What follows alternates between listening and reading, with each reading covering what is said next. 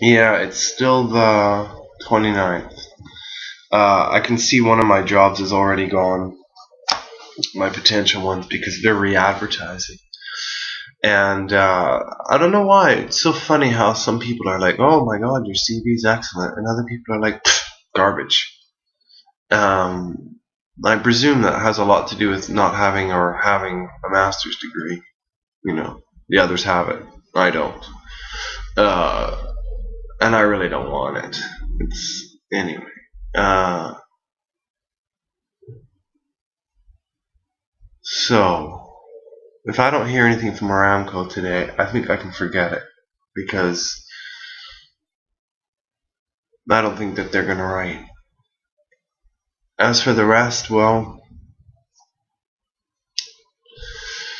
I got a cold, and I'm stressed, and I'm unhappy as fucking hell.